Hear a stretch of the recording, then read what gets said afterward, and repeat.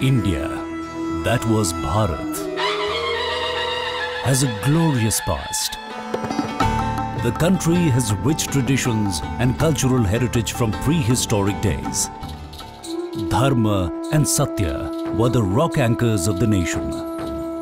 Country was well advanced in all domains of knowledge: mathematics, astronomy, governance, healthcare, literature, and above all, righteous living. Respect for teachers, parents, elders formed the core of the culture of the nation. The traditions and values of the nation could outlive the series of foreign invasions we had to face. Today, even after 70 years of independence, nearly 40% of our population is below poverty line. Basic necessities of life such as clean drinking water, housing, clothing, and a square meal are not within the reach of a large section of the society. Ethics and values have declined over the years. The main reason is that corruption has taken the center stage in all our national life. Elections are being manipulated with money and muscle power, and persons with criminal records get elected. Vote bank politics has corrupted even the educational system. There is a general decay in governance and in law enforcement. Intolerance, dishonesty, greed, hypocrisy are unmistakable signs of decay in our social values. It was in this background the Foundation for Restoration of National Values was launched as a non-political, non-profit and non-religious organization in June 2008. It was registered as a society under the guidance and inspiration of Swami Bhumananda Tirthaji, an enlightened sage of Kerala. A society cannot obviously live for an indefinitely long period unless it has some value-sustaining power in it. FRNV seeks to have support and participation from all branches of our society: industry, administration, education, research, and what else not. We want cooperation from anybody. Everybody should enlist their support to FRNV. The main objective of the FRNV is to restore to the nation our age-old values so that people individually as well as collectively find an abiding inner persuasion to be truthful, ethical, patriotic and societal in their aspirations and goals. There is no dharma higher than truth. Satyan nasti paro dharma.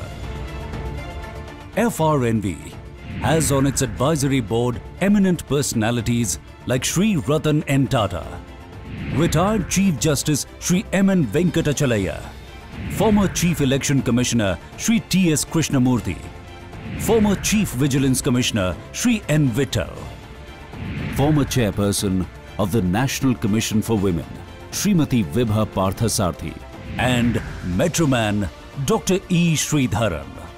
Dr. E. Sridharan is also the National President of FRNV right from the beginning. FRNV functions on a corporate style through a managing committee assisted by a chief executive officer. FRNV has a structured setup with members, life members and friends. Recently, a separate membership forum for corporate houses has also been set up. FRNV conducted a national level summit in November 2008, which was inaugurated by Honorable Speaker of our Parliament and keynote address by Honorable Chief Justice of India, in which the following areas were identified for FRNV's action plan. Values-based education to lay the foundation for future. Electoral reforms to cleanse the present system. Administrative reforms for good governance of the country even at the grassroots levels. Police reforms to make the police effective and accountable. Sanitation, health and hygiene. FRNV is a standard-setting organization for national values, ethics and responsible living. The values that it is working on are universal and already enshrined in the Constitution of India. All its activities enumerated above are designed to work towards accomplishing our national and cultural values. The project on values-based education captures this most beautifully. FRNV works with schools, students, teachers, parents and school management. This project aims at creating an education ecosystem in which each stakeholder decides to embark upon values-based living. It identifies the values to be lived by all stakeholders and collectively co-create an environment which is conducive for such a living. The FRNV's mission to convince the corporate that it is possible to do business in a very transparent way and a very successful way, adopting good values and ethics is possible. By values we mean some eternal, unchanging, permanent concepts which are absolutely necessary to hold the society together. FRNV believes in Sarve Bhavantu Sukhinah, and that's extremely important when it comes to propagating togetherness of people in our society, togetherness of people in a family, in a school. FRNV as an institution has very good basis, and it has got national values as the standard, as the goal, and also the basis for exhorting the people and getting their support and participation. I think every one of you should register your support and stand together with FRNV. Our main effort is to awake the citizens to respect and love their motherland, respect our national anthem and national flag, infuse values and character among the citizens, particularly in the younger generations, and make the citizens proud of their country.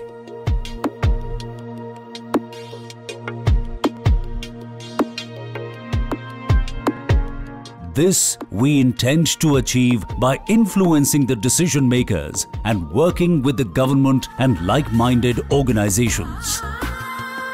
We appeal to you to be a part of our movement. Together, let's create a better future.